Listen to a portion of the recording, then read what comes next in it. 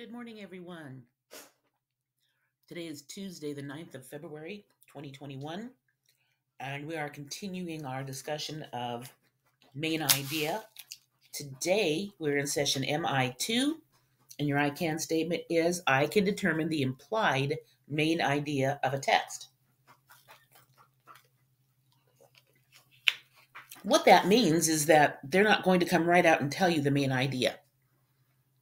You will have to put some clues together to figure it out. So we'll be looking at some more main idea information. We will talk specifically about implied main idea. And if you were in class today, you would be playing Main Idea Millionaire with us. You can, of course, play it on your own, which is a good idea. It's good practice for you. And if you go to our landing page and click on it from the slide, you'll be able to access that game. And your assignment today is to read a Newsella article and answer the questions. There are only 4 questions,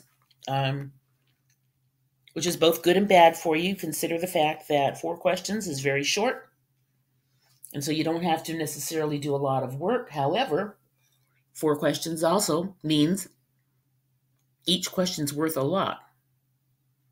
If you miss one, you only get a 75%, and that's a C.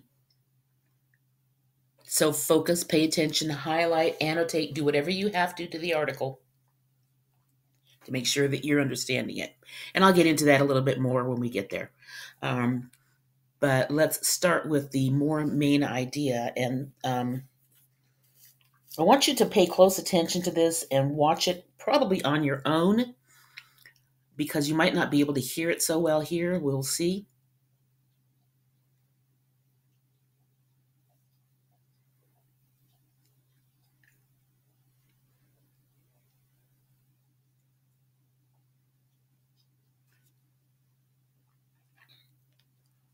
In today's lesson, we're going to review finding the main idea. The main idea is what the entire text is about. It's what all the other ideas support. The main idea is often the first sentence in a paragraph. For example, this one here, we have 3 dogs. The largest is Trixie, a black and white bird dog. She weighs 50 pounds and loves to run in the yard. Our medium-sized dog is Livy. She is a white and tan corgi. She weighs 12 pounds. The smallest is our Chihuahua Sophia. She is white and tan and weighs 4 pounds. So, we have 3 dogs is the main idea, and all the other sentences that follow support and back up that idea.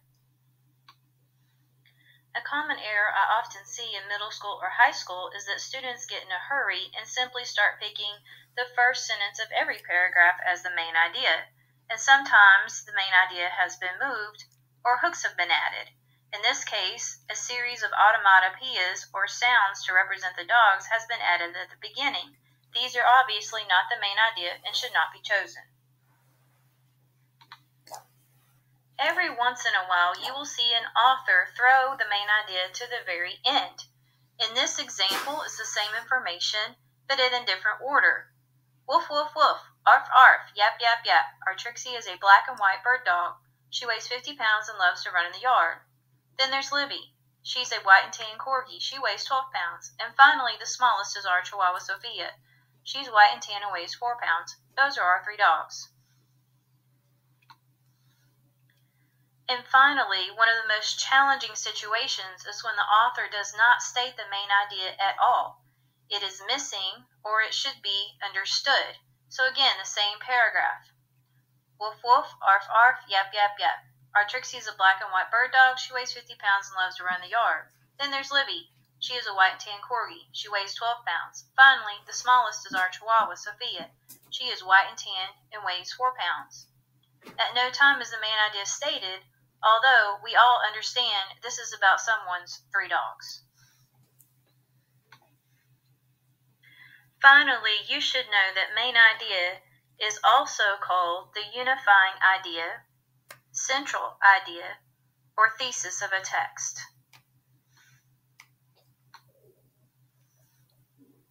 So let's end today with a little practice. Here are 4 statements. Which one of these would be a main idea statement?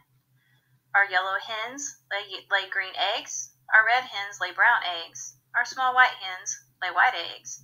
Or different hens lay different colored eggs. If you chose the last sentence, different hens lay different colored eggs, you are absolutely correct. That is a main idea, unifying idea, or thesis statement, and all the rest of them support that main idea. Thanks for your attention today, and by the way, I do have all those hens, and yes, they do lay all those different colored eggs.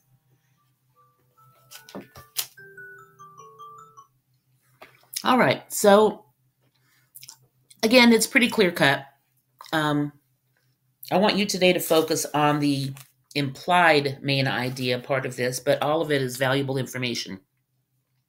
So let's have a look at implied main idea. Actually, let's go to this one because it's already open.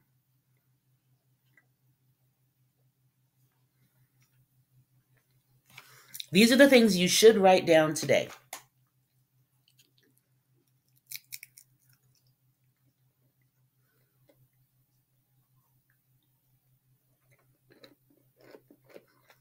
When you're trying to find the implied main idea,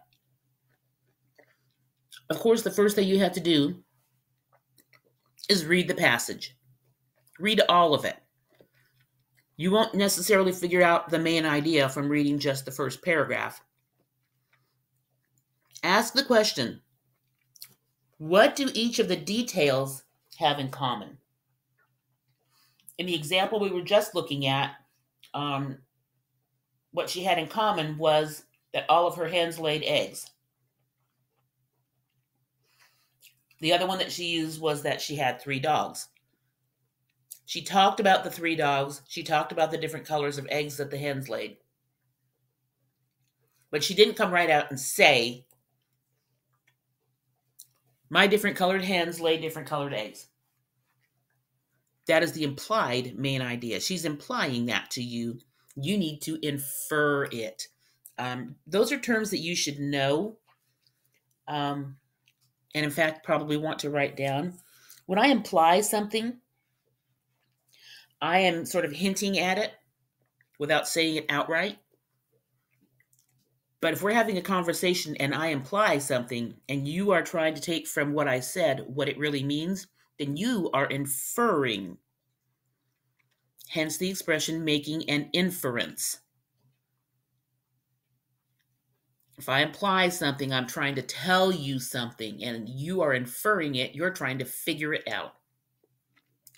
The third thing that you should do is, in your own words, you should write what the common bond is among all the details. So maybe list the details and see what they have in common. In the case of what we just saw, one thing that her first examples had in common is they were all dogs. So that's a clue right there that this is going to be about dogs. But if you said the main idea is about dogs, that's wrong. It's about the fact that they have 3 dogs, and you have to make sure that you include all that information. And then write a short sentence stating the bond, what they have in common. This family has 3 dogs. Okay, a short sentence, but that is the main idea. The woman's chickens, or the woman's different colored chickens, lay different colored eggs. Again, a short sentence, but it explains the main idea. So make sure that you are writing a short sentence, but you are including the pertinent details, the important information in your main idea explanation. Again, like I said, this is not rocket science, ladies and gentlemen. You should be able to do this. I was going to say with your eyes closed, but no. Okay, so if you were in class, you would be playing the main idea millionaire game with us. You can do that on your own. I'm going to go ahead and go to the article. And the article, actually, I think I have it open. This is a Newsella piece about picture books that, well, I'm not going to tell you too much about it because that would give away the main idea. Read the article, annotate it, do whatever you have to understand what they're talking about. And once you've read it, here are your 4 questions. There are multiple guest questions. You shouldn't have a hard time with it. And when you're done, you're going to hit the blue submit button. That's up here on the student version. And that's how you'll know you're done. Please look tomorrow to see what I've added to the catch-up room if you're missing assignments. That being said, I'm getting a lot of emails lately saying, will you please unlock this assignment so I can make it up? At the beginning of the term, I send a video out to you and your parents explaining that there would not be late work accepted this term. Now, the fact that many of you have stepped up and more people are submitting work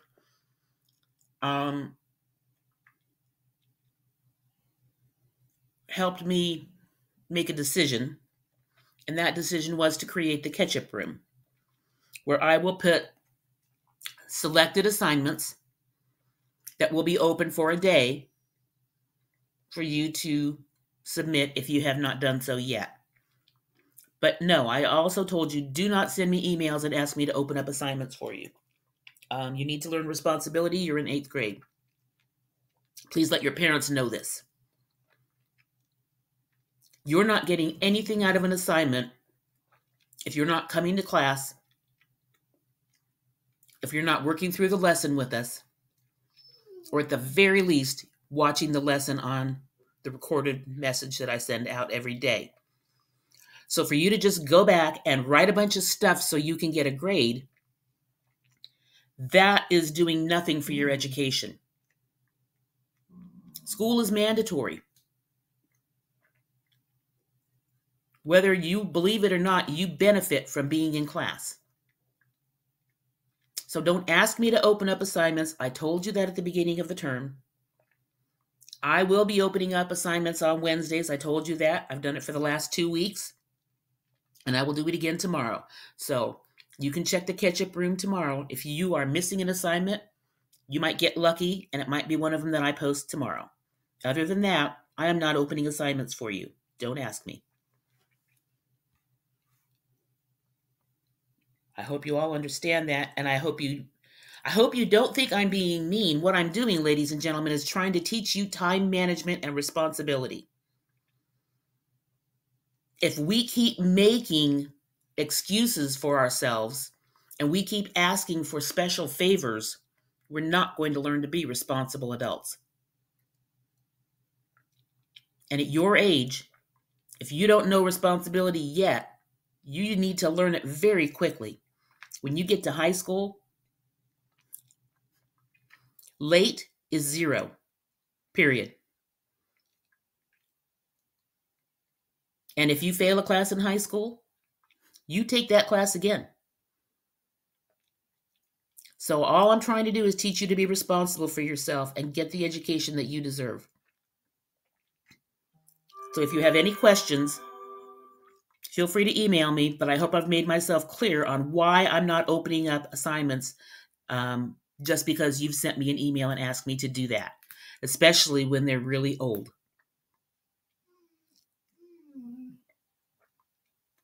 My best advice would be to step up, be responsible, come to class, participate in class.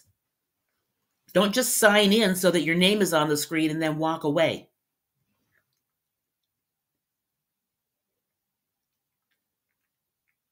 If you're doing that, maybe you ought to rethink virtual school. So for those of you who do watch the videos, for those of you who do attend, thank you. I appreciate it. And you will appreciate it later in life, even if you don't now. Keep your eyes open tomorrow for any assignments that I might post and for the catch-up room. And I will talk to you on Thursday. T2 out.